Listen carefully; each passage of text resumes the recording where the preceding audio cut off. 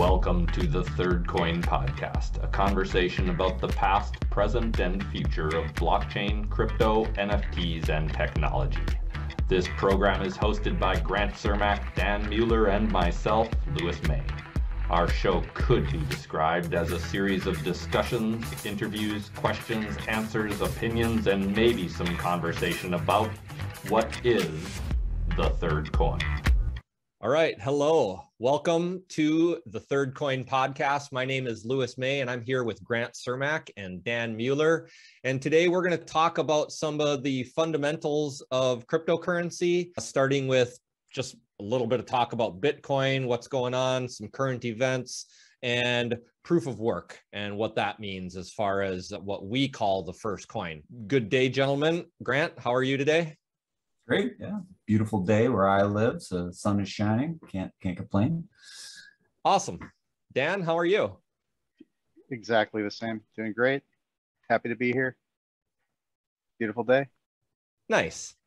Nice. Let's fire it off. Grant, there's been some news in cryptocurrency in Bitcoin as far as that they launched a new update that they've been working on, from what I've read, for seems like about 6 months almost. Can you tell me more about that?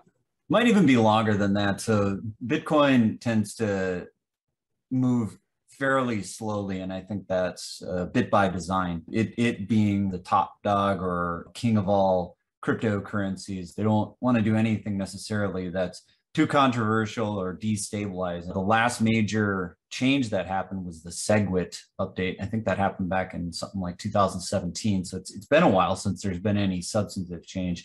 And this isn't a fork, so this is a soft upgrade. So it's backwards compatible with things that have happened in the past and enabling some new functionality. So it's something called Taproot, and it's enabling Bitcoin to move into the space of smart contracts and DeFi, and trying to more directly compete with stuff that's been happening on other chains in Ethereum and elsewhere. So it's a pretty big deal, but it remains to be seen if Bitcoin really ends up being the place where people want to do a lot of this type of programming, and how to dislodge sort of the behemoth amount of momentum that Ethereum has. I think the only thing that's still giving people a lot of concern about using Ethereum for all of this stuff is just the high gas fees and the amount of actual stuff that can happen on that chain per unit time. It's just that there's so much desire to do things there. But I think being able to do Bitcoin native DeFi and smart contract programming in Bitcoin, this will prove to be a very important update in the long run, because you'll be able to do more interesting stuff natively inside of the Bitcoin blockchain using the default way to do this in Bitcoin, rather than trying to wrap it and do it on some other chain. Does that solve some of the problems, or in theory, the problem of high gas fees? Is there going to be gas fees with this Taproot, you said? There are transaction fees associated with every coin, right? That's how things work. It's the incentive for the people who are running the computers that actually do this distributed system to continue to maintain it. It's the incentive for doing anything.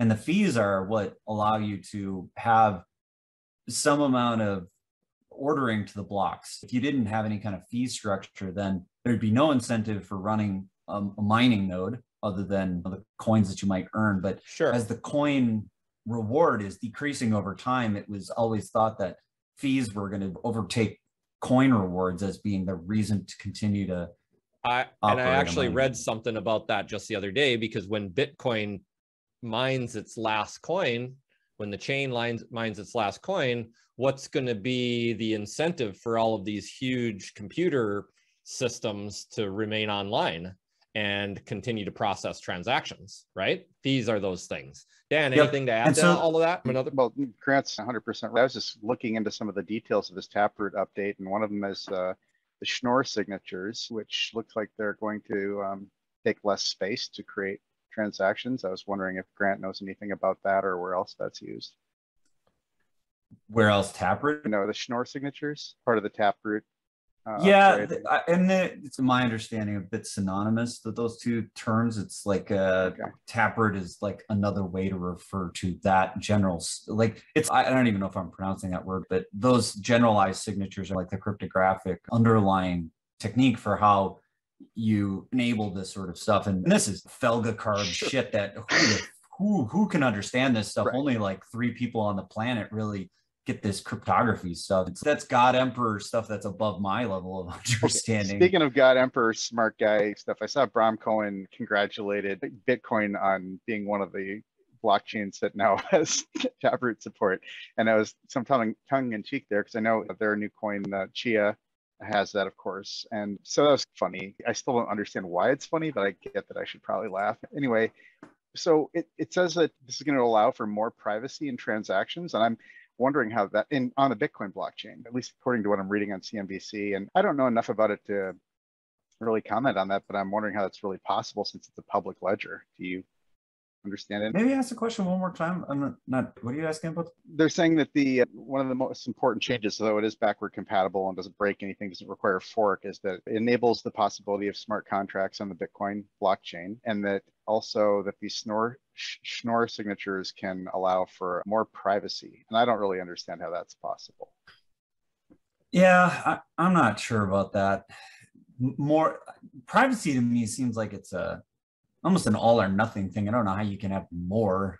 Like, in my understanding, some privacy. We're having some privacy on this. So it says Taproot upgrade aims to increase privacy for certain transactions. To do this, Schnorr signatures will ultimately allow for multi-signature transactions or those that involve multiple addresses to appear as a standard single transaction. Multi-signature transactions are often used to enable smart contracts, among other things. As a result, multi-signature transactions will be indistinguishable from single transactions, meaning greater anonymity and privacy for addresses involved in multi-signature transactions. So if I have a Bitcoin wallet and I've done a bunch of transactions, so I have a bunch of couch cushion Bitcoins on the control of one private key, I'm just extrapolating here and wondering, does that mean that I can send all those coins in one place? I think it has something to do with multi-sig transactions, which is not a standard transaction. I think it has more to do with like when you're doing coin joins or coin muxing kind of stuff, it may enable some form of transaction like that to be more difficult to distinguish what's really going on there versus the current implementation of it. But again, this stuff is fairly obtuse and complex, and I don't know that I'm ready to comment on it in detail. Let's back off this a second, because I think that you're touching on to one of the big misnomers of Bitcoin in particular, and a lot of the other coins that are well known, is that people think they're private, and that when you make a transaction using one of these things, nobody can know who you are. Is that true? Okay, so at the beginning, when you create an address or an address holds some coins, there's nothing inherently that tells anybody who that address belongs to. So if you do an address on the blockchain, okay. So there's nothing inherent that sort of tells somebody who that address represents in physical reality, or who controls it. Now, there are a lot of things that go on associated with addresses that make not necessarily the case. So there's a lot of what happens in the crypto space and in the stock trading space that's called know your customer, KYC. You will oftentimes be put through KYC processes by banks, legal and governmental institutions that mandate this type of stuff. So when you go through KYC and on Coinbase or Kraken or something like that, every single address that's generated for you there is tied to an identity that is you. And at that point, you've been doxxed for all intents and purposes, because now everything you do that's related to any of those coins now can be fingerprinted back to that original, on-ramp. And on-ramp is an important concept in crypto and in Bitcoin, because what on-ramp means is it's how do you get into this space in the first place? Like, most people do not start from farming coins and then have sort of virgin coins that don't have any tie to them to begin with. And that's really the only place to get truly anonymous coins, is to make them yourself, to farm them or mine them or whatever it is that the cryptocurrency you're talking about allows for the creation of new coins. anything else has some on-ramp component to it. You're somewhere doing something. Now, in the early days of Bitcoin, there were a lot of coin meetup. Like you would go meet somebody in a back alley, give them some cash, and they would transfer you some crypto, and sort of things were fairly anonymous. But that sort of faded. That doesn't really happen as much anymore. Now you go to Coinbase. Dan, you're not doing that anymore? No, for one thing, I've read about the FBI or other people arresting people who try to trade crypto for cash because they claim they're enabling terrorism, even though Bank of America and US Bank actually launder billions of dollars for terrorists and drug dealers. Bitcoin's never been proven to, Bitcoin's not related to terrorism as far as anyone can tell. At least I've never seen any documented terrorism, with the possible exception of some Bitcoin in the Silk Road back in the early days. Ross Ulbricht serving multiple life terms for running a drug dealing marketplace and allegedly trying to hire an assassin. So I don't know, maybe he deserves to be there, maybe not, but it seems like pretty harsh considering he was just operating a website for the most part. But no, you used to be able to buy Bitcoin in cash. And the way I originally bought Bitcoin, as I may have mentioned before, was through Mt. Gox. And at the time, the way to do that was you would, it was some sort of shenanigans with Western Union and their ATM network, and some codes. So you'd literally feed cash into the machine and it would print out a coupon with a code on it. And you go back to Mt. Gox and punch in your code, and you'd pre-arrange to buy X number of Bitcoin, and they would tell you how much money you'd have to feed into the ATM. The whole thing took a couple of hours and it'd be done. But yeah, now you have KYC, which means you have to go to Coinbase or one of the big exchanges, and you have to we all had to give them our ID to do that, essentially. Now, there are still ways of being private. And let me touch on that for a second, because I get a thrill out of this sort of thing. Like, how do I circumvent all these controls they've set up to get into my business, which they have no business getting in my business in the first place? So one of them is using a VPN to connect to exchanges that don't have KYC requirements. And there are some, but they are not allowed to operate in the United States because of American laws. So you can fire up a VPN and appear to be in Europe or someplace with better data privacy laws. We're not condoning that anyone do this by any means, but if you were I've going to do done this, it either, but this is how you would do it. Right. Yes. If you were to do this thing, which may not be legal in your area, this is how you would do it. You'd fire up a VPN, appear to be in Sweden or Switzerland or someplace with, more privacy than America. And then you'd go to an exchange. There's more privacy than America? Yeah. Are they more free there too? Absolutely. And they have better benefits and better dental plan. It's unbelievable. It's sorry to interrupt. Please continue. I know, it's disheartening. I love America, but no, we were rated 28th in the freedom scale. Yeah. So there's 27 or 22 countries that are more free than we are, but and they better shut up about it. We'll come over there and bring them some freedom too. We're going to show them what freedom's all about. The true American export. So anyway, my point is that somebody else can mine those virgin coins that Grant was just talking about and put them on an exchange so they can pay for the electricity and for their hardware investment. So somebody else can buy those coins. And if they buy them without having KYC'd, then they have in effect gotten coins that they can't be traced to, as long as they're careful about what they do with them afterwards. And then from there, so that's one way. And then the other way is privacy coins, which the US government is really basically wants to call illegal. They're making it hard, but they don't have authority to govern any of this stuff. They may think they do, they may try, but they can't stop it. Like China, they can make it illegal. How many times has China made Bitcoin illegal in the last 10 years? I don't even know. But every time they do, the price dips, people buy the dip, and the price goes back up. And then, so it might just be a scheme for buying cheap Bitcoin and cheap crypto. But yeah, Monero, and there's three main privacy coins I'm aware of: Monero, ZEC, and Verge, which is privacy optional. It has Wraith protocol, which has an interesting pedigree. They were originally called Dogecoin Dark, right? Yes. Dogecoin Dark. Okay. Yes. So if you want the true Dogecoin, then you start with Verge because it's the privacy-enabled Dogecoin for it. That's the Doge with the trench coat and the dark alley. Yeah. Okay. So privacy coins do exist, but the IRS will pay you $600 and almost over $500,000 if you can reverse engineer a Monero transaction. I don't think they've figured out what Verge is yet. And Verge is cheap. It's under 3 cents a coin right now. So I picked up. Yeah, I think so just to finish off the question that most cryptocurrencies have no privacy built into it. That means that if an address is ever fundamentally tied to you and they prove that you were able to do some pieces of transactions or that you have done some transactions and it doxes you, then it doxes every transaction you've ever done. And people can definitely sleuth that out because every coin is tied to every other coin through these transactions. And the only ones that sort of don't have this are Monero, Verge, and I'm not familiar with Zec particularly, but Verge and Monero I'm intimately familiar with, and these ones are very highly known for enabling privacy. That it's really hard to tell what's going on that chain in any substantive way. Zcash is Zec, and actually I just Googled this. So apparently there's Dash too. I don't know anything about that either. But okay, well, let's talk about another fundamental, because that is one of the big fundamentals was privacy here, and so another topic that I wanted to touch on is being the first coin, Bitcoin, because the name of our podcast is The Third Coin. So we'll get to that someday. But obviously we need to identify the first and the second coin and maybe speak about them a little bit more about why they're the first coin. So Bitcoin's the first coin, obviously, and it's what's called a proof of work coin. Could you elaborate on what does that mean, proof of work?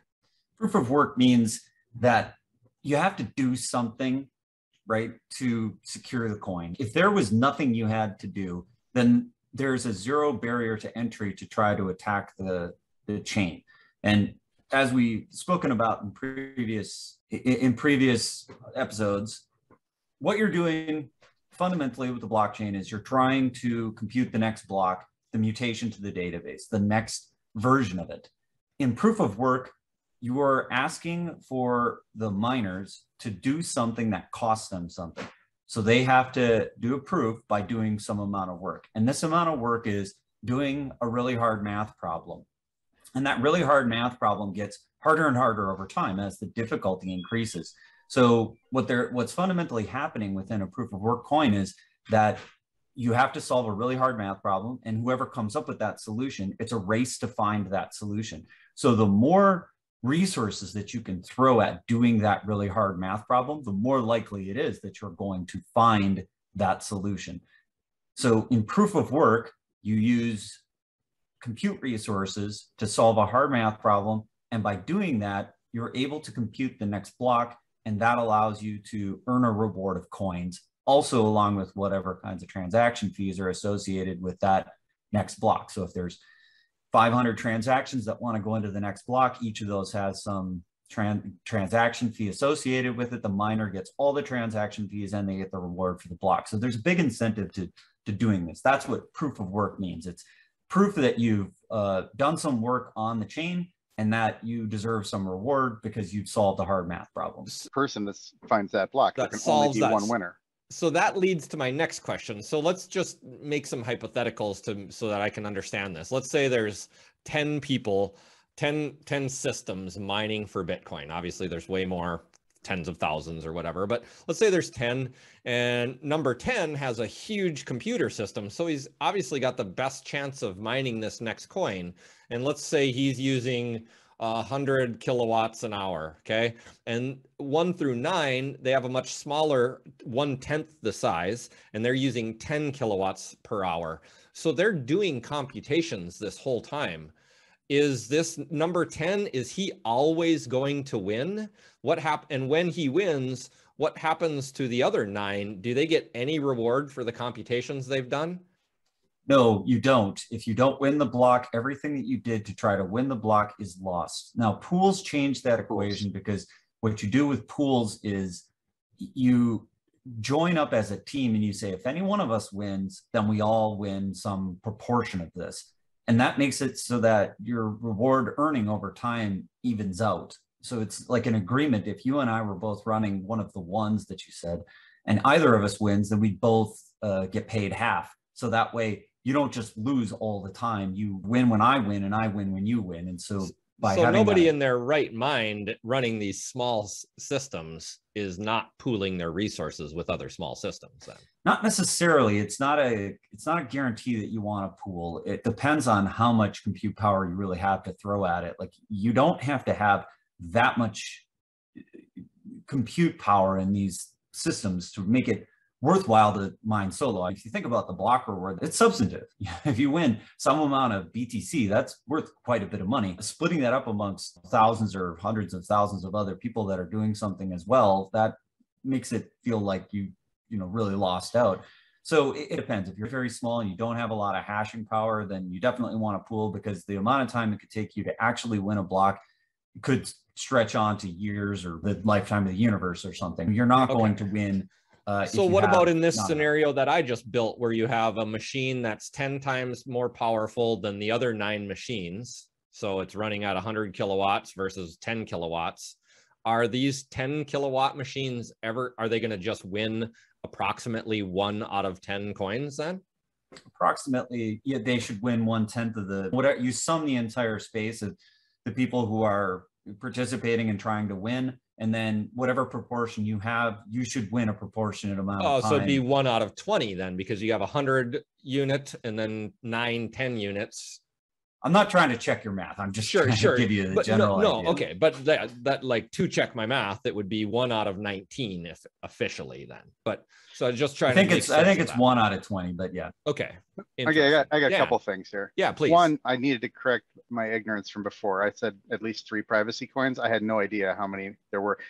So on CoinMarketCap, 87, they have a page for privacy coins. It's a filter you can run. There's at least 87 privacy coins. Okay. And I answered my own question as to why Verge is not higher in price. Decred is pretty high up on the list, and it's over $100 a coin. And there's a bunch of coins, 87 of them. I put the link there in the chat. The other thing is, when we're talking about proof of work and farming, and if you're going to be in a pool or if you're going to be solo mining, one thing to consider is that you don't have to, if you want to earn Bitcoin, you don't necessarily have to farm Bitcoin individually or in a pool. You can farm some shitcoin that's using the same algorithm that your GPU or that your ASICs or whatever equipment you have can work. And if it's a small enough coin and the exchange rate is favorable and your price of electricity, there's a lot of things you got to figure out. You can actually do pretty well farming a shitcoin and then exchanging it for Bitcoin, Ethereum, or whatever you want to hodl. Okay. And that's, so you have to do if you're a miner, you have to do all of these calculations. Do you want to be farming or mining a Bitcoin fork for much less dollars, but have way less competition? Therefore, your CPUs don't go to waste and you actually win the blocks. Your CPUs will always go to waste in some sense, because anytime a block is won by someone else, all of that effort that you expended is in some sense wasted.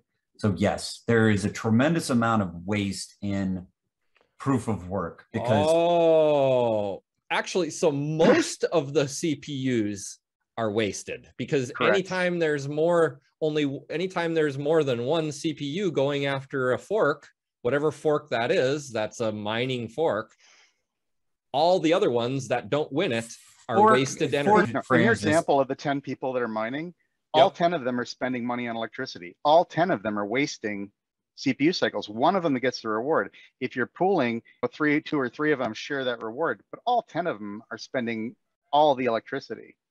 So energy calculation on Bitcoin, for example, is when a Bitcoin gets mined, it's all of the CPUs in the entire world that are mining Bitcoins, and the energy cost of every single one of those CPUs go into effectively are the energy consumption that it took to mine the one coin that only one CPU was rewarded. That's simplifying it, but yes, essentially you sum the entire space of all the people who are chasing the next block, and then you divide it by the block reward. So the block reward changes over time. I mean, this is way more than $60,000 of energy then, right? Likely, yes. I mean, probably. Has anybody looked at it like that yet? The energy, yes, the energy costs have been calculated frequently. These are things you can find for sure. It's not a fun number to look at from an environmentalist perspective in any way. It's horrific. Yeah. It's not even twice as much. It's got to be like millions, if not billions of dollars of energy consumption for $100,000. No, it's not that bad. It's not that bad, because here's how things work. Like, the hashing power changes over time, and people bring their mining rigs on and offline whenever it's not profitable. You can mine into a profitability hole, but then you have to ask yourself, why would I take $500 of electricity in a given month and put it towards earning $300 worth of Bitcoin? Yeah. Why would I do that?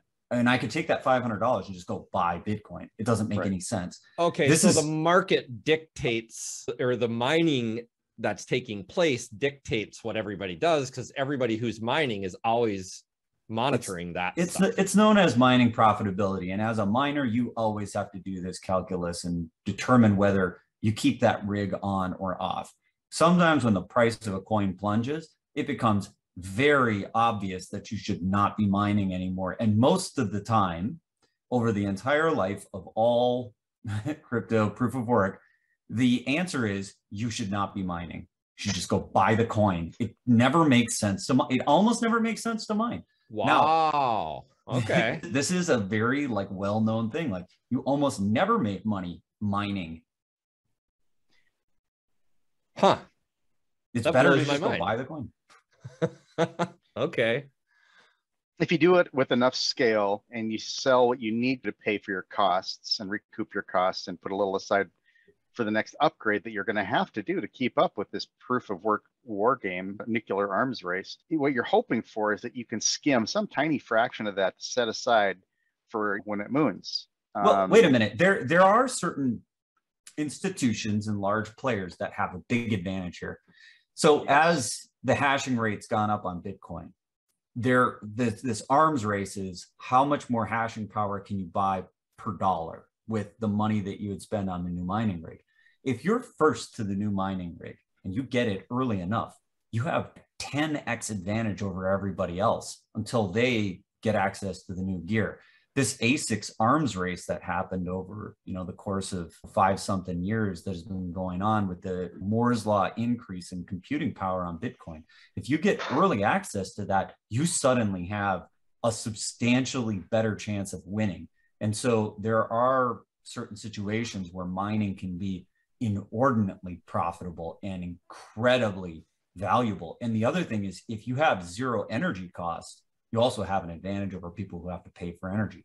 If you, for instance, put your Bitcoin mining rigs over the top of some free energy source, like I think El Salvador is Bitcoin mining over the top of a geothermic whatever, and it's not easy to export energy. If you have an excess of energy somewhere on the planet, the perfect thing to do with that excess transforming energy into Bitcoin is a pretty good way to use that energy, which is otherwise just going to be radiated out into the planet or space. And there are certain places on the planet that are like this. I think one of them is they burn off excess methane on the oil rigs or whatever. So they're just burning it. They're generating heat. Nothing is happening with that. They're just trying to keep methane from entering the atmosphere or whatever. They've got to do something with it. They can't to actually capture as much as they are, or they're not capturing it and doing anything with it. So they just burn it off. If you put a, steam turbine over the top of that and generate electricity off of it and turn that into Bitcoin, now you've just captured something. And I think that's happening in Texas.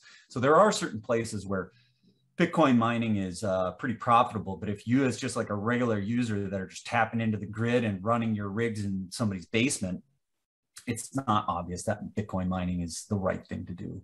Interesting. I forget where, I think somewhere in my Reddit feed, these police in Europe, Eastern Europe, raided this house thinking that the people there were growing marijuana because of the high energy usage. Yeah, and heat signature, like the snow on their roof was melted. Everybody else had snow on their roof. It's sort of obvious dumbass stuff that, and so they went there expecting to bust them for weed, but what they found was a whole bunch of Bitcoin ASICs running with stolen electricity. They'd bypassed the meter and they were just totally stealing electricity from the grid to mine Bitcoin. So they arrested them anyways. Yeah. Well, whichever sucker was on watch that day got arrested, I'm sure. But yeah, everybody else was like, ooh. But yeah, it's funny how times have changed. And okay. So what just happened last current event? Something and you guys know about it. I don't. It's a new word to me, or a new company or something. Bitcoin is down under 60,000 because of this bankruptcy of this company.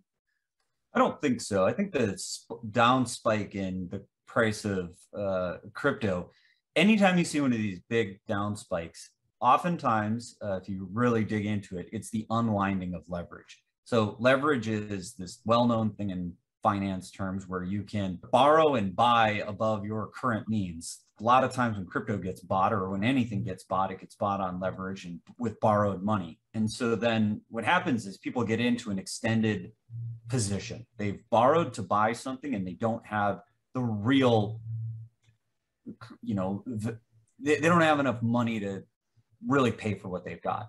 And so if there's a down spike in the price, leveraged positions that have borrowed money to pay for stuff get what's called margin called, or they get a liquidity call. And what happens then is your underlying asset gets sold off forcibly. And when a big leveraged position builds up, it becomes obvious to certain traders that position can be unwound by spiking the price downward. So under certain market can... It's beneficial for these whales to do that because spike it down. They dump a bunch of Bitcoin and they bankrupt all these people. And then by dumping all this Bitcoin, it goes down even lower because of that. Exactly. And then they buy it all back. You make money. You make money on the spread. Yeah, you make money on the spread. So what was this other company that went bankrupt that everybody thought was because the reason why? Did you guys hear about that? Evergreen in China? Yeah, Evergreen. Yeah, what were they doing? The financial markets are all very intertwined. What's going on in China could possibly have some ties into crypto, where there's speculation that certain crypto assets are getting sold off to do things in certain cases. That is not obvious that's occurring. I think the easier story is more likely, which is you get a bunch of leverage that gets overextended and then those micro bubbles pop. That's what you see when the price rapidly rises. A good thing in finance that I say is prices that quickly go up, quickly go down. Things that take longer to build up are more likely to be true fundamentals. So if you see a rapid increase in the price of a crypto asset, Bitcoin or anything else, that's likely not going to stay for very long. But if it rises a small amount over a unit time and holds on to it, those tend to stick around. More stable. Okay. Anything to add to that, Dan? No, Grant. So Evergreen is just a company that was supposedly some of their assets were held in Bitcoin. So then they had to sell their Bitcoin to pay for their financial troubles, supposedly. And that's what people were speculating. But these markets have gotten large. For any one player to spike the price down by that substantive amount, it's I think a lot of this inflation in price is linked to Tether as well, which is supposedly a stable coin. It's supposed to be back $1 for each Tether. But I think auditing indicates and best analysis indicates that it's actually more like 3 cents to the dollar. And Tether is not backed. Tether is what is inflating the price of everything. And there may even be a link between Evergreen and Binance and Tether. Tether is a product of Binance, is a major exchange worldwide, Binance. And then they also have a US subsidiary, Binance, because actual Binance isn't allowed to do business here because they're shady. Okay. Interesting. I think that sheds a lot of light. I like your guys' point of view. Last thing, I think we're running out of time. Last thing I wanted to bring up, since we were on Bitcoin so heavy today, was this gentleman. I'm going to play 2 videos for you guys and we'll check them out and see what this is all about. And then I'd love to hear your all's comments on this. Got to make sure that you're going to share the sound.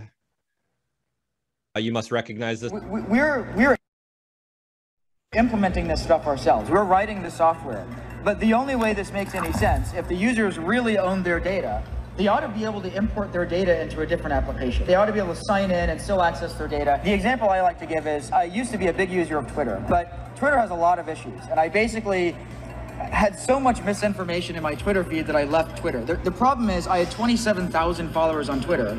By leaving Twitter, I lose my audience of 27,000 people. So I consider this, it's an example of data lock-in. The way this should work is my followers shouldn't be a part of Twitter. My followers should just be following me. I should be publishing my data in a way that isn't dependent on any particular third party, and they should be able to see it and follow me. That's what following really is. That's what we're enabling. So I can now publish my data to the blockchain. and anybody can follow me on the blockchain. And the blockchain doesn't depend on any one particular entity. So I can have access to the same data, and people can follow me using different applications and things like that. So we're really delivering on this idea of no application lock-in for your data for users. I guess that was the wrong video, but I like what he's saying. And it did. I like how his name is spelled wrong. What's his name? I think it's Craig Wright, not Craig White. Is that who that was? That wasn't Craig Wright. Are you talking about Dr. Fake Satoshi? I don't know, man. Like, who's Craig White? Really? I don't know. He's at Bitcoin Apostle, and I like what he's saying about distributed identity and identities that aren't linked to somebody else's, product, like Twitter and Gmail. Yeah, I think we're their products. I think a president went through that same sort of situation. That's in marketing. In my industry, it's all about owning your data, because if there's stories of people who have built a 1 million person follower on YouTube and their entire business was all done on YouTube, i.e. they'd advertise their product in a video on YouTube, and then the people would buy through that channel, and then they broke some of the YouTube rules and were shut down. Yeah, they had an unpopular opinion, and YouTube decided to censor them or shut them down. Or in some cases, their business went to zero because of that. Exactly. Yeah. So I think people are learning that you need to, and that's what we're going to do with this podcast. We're not going to just put it on YouTube. Sure, we'll have it on YouTube. We're also going to have it on 5 other platforms or more. And we're going to try to figure this out, so we're not people that get stung by this. Some people, and this is really egregious, some people will post videos and they find later that they get a takedown notice because somebody else did a reaction video to their original video and then made a claim against them because they have more followers. It's insanity. Oh, wow. I've never heard of that, but it actually makes sense that people are cheating the system like that. And if the person that reports them has more followers or makes more money for YouTube, they won't even have a human look at it. They'll just shut your shit down, and then you have to appeal, and good luck with that. Interesting. So I remember why I saved that video, because I was like, hey guys, can we do this on block? Right. So putting your data into the chain, no, that's not really possible. You can't upload a video or a podcast or anything like that. What you can do on the blockchain is put very small amounts of data. We're talking minuscule amounts of data. You could put maybe a URL into the blockchain. Anything more than sort of small bits of data like that, it's very infeasible to do it. Stop right there, because that's the exact point of this next video that we're going to watch. All right. And you guys could hear that last one. Okay. Yep. On this, it's not that hard. 1 megabyte blocks are the 640 kilobyte limit of Bitcoin. All right. It's completely insanely low, embarrassingly low. We need far higher blocks. So the number I ran, I presented this in my talk, was in order to send a single transaction to 7 billion people, it would take 30 years, all right? So it's completely impractical to reach the world, and they can't use Lightning because you gotta have 3 transactions just to open a channel. Anyway, I would pitch it this way. So there are 2 possibilities here. One is we scale Bitcoin, and the other is, either way, I'm extremely bullish on crypto, and I'm very bullish on the future, world financial system. So the question is, to what extent does Bitcoin dominate this, and to what extent it doesn't? I think if we do scale Bitcoin, it stands a very strong chance of being able to completely dominate the entire future world financial system, largely due to simply the network effect of money. So if we don't screw it up, it could totally win everything. So anyway, I don't really care about his opinion. More than that, I was interested in what he was saying about the blocks being real small data sizes. Is that the same as what you were just saying, Grant, about how much data you can actually put on the block? So there are lots of techniques to do this correctly. You don't need to put all the data into the chain itself, but what you want is for it to be known, verifiable data. These are very sophisticated cryptographic techniques that you need to use to be able to enable sophisticated use cases.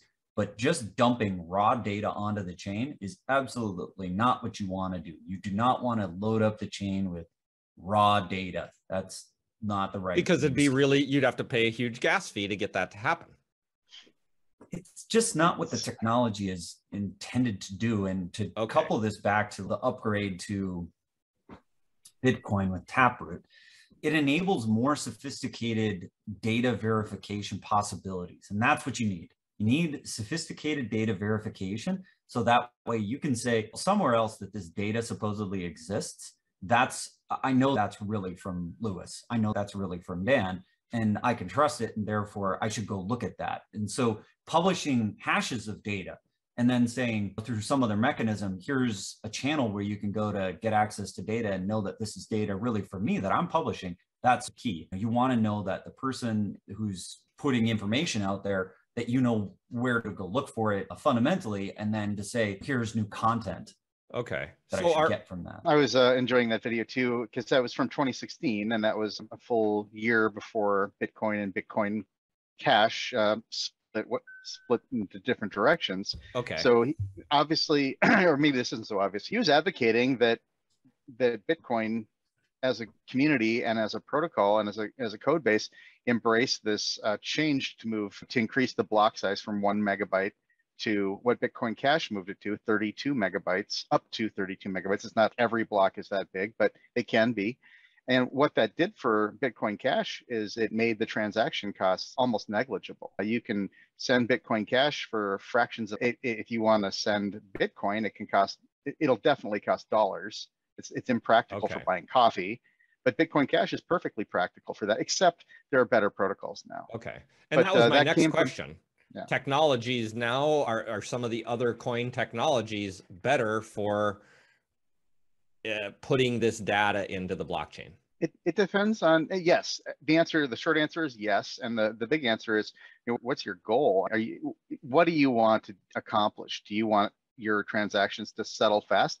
Do you want to be able to do a bunch of transactions or transactions per second and have that scale up to MasterCard, Visa levels? Do you care about centralization or decentralization? Or it's privacy? What are the goals that you're looking to accomplish? Okay. Ripple, XRP, for instance, that's a centralized blockchain. That's a corporate product. They have mainframe, heavy iron monitoring this stuff and encouraging it to happen. I don't know if you can even mine it. Maybe you can, but it's very fast settlement. And they're looking to replace SWIFT or international transactions, which can take days and cost a lot of money.